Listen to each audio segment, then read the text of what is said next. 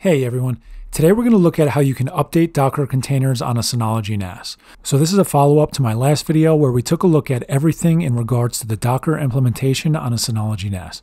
So if you haven't seen that video yet, I'll leave a pop-up for that now, but today we're just going to look at how you can update these containers.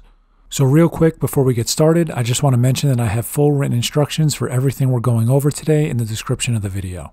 So there are a few different ways of updating a Docker container on a Synology NAS, but today we're going to go over my recommended approach. So this is what I normally do, and I do it this way because it pretty much gives me a full rollback plan in case the new container has any issues. And unfortunately, that happens a little more frequently than I'd like. So it's important to quickly understand how these Docker containers work. So Docker containers traditionally aren't meant to be updated. They're meant to be replaced. So when you update a Docker container, what you're really doing is you're replacing that Docker container with the new version that you're trying to install. So with that in mind, what I normally do is I open up the registry and I search for the container that I want to update and I double click it. In the background, what it's going to do is it's going to go through and it's going to download the newest version of that container. From there, I'll stop the old container, I'll edit it, and then I'll rename it. And I normally just add -backup to the end of it, and I keep this for a few days, but I'll show you why in a little bit. After the container stopped, you can click Settings and Duplicate Settings. You're then going to have to give it a new name, and I normally use the one that I've always used because I just renamed the old one to be -backup. After that, you'll see that a new container was created. It's still mapped all of our settings, so all of your volumes mapped, all your port settings, everything that you had in that old Docker container now exists on the new Docker container. You're just using the updated version. So I started doing it this way after I ran into a Pi-hole issue a few months ago, actually. Basically, I couldn't get to the admin portal of Pi-hole, and it ended up being something with that specific version. So what I had to do is I had to go through and recreate the container using an older version.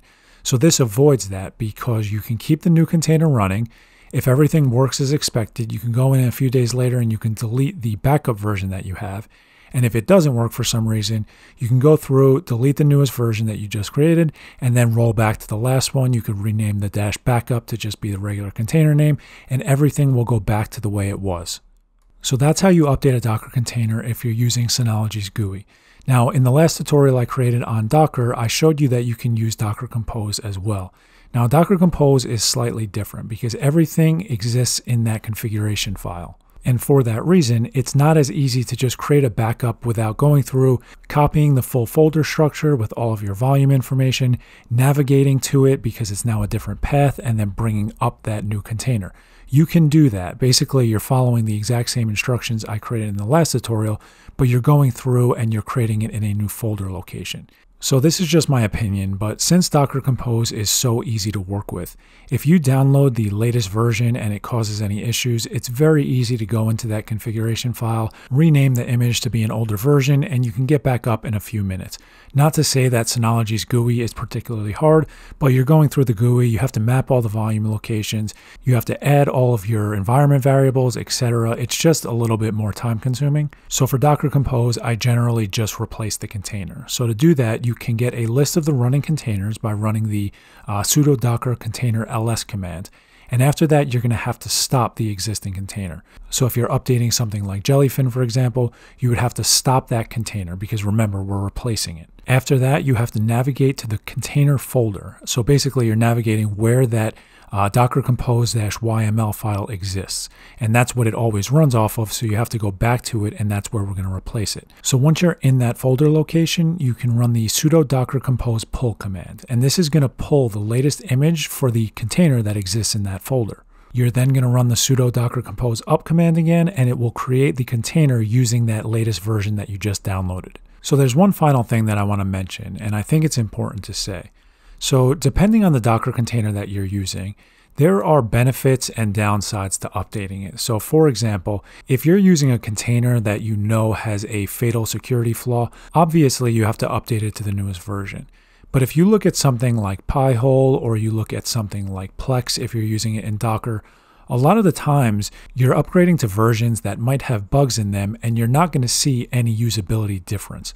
So that's not to say you should never update your containers, but that's to say if you're running Plex, for example, or Jellyfin, or even Pi-hole, because like I said, I ran into Pi-hole issues, you run the risk of experiencing issues that you didn't before. So that's just something to be conscious of when you're updating. At best, it will introduce a few new features. It might run a little better. At worst, you might experience some issues that you haven't experienced before. So that's why I kind of recommend having that backup container if you're using Synology's GUI. And fortunately, it's easy to roll back to an older version of a container if you're using Docker Compose. So you have that option as well. So that wraps up the tutorial for today. If you guys have any questions, please leave them in the comments. I will do my best to get back to you. If you liked the video, give it a thumbs up and please consider subscribing to the channel. Thanks, guys.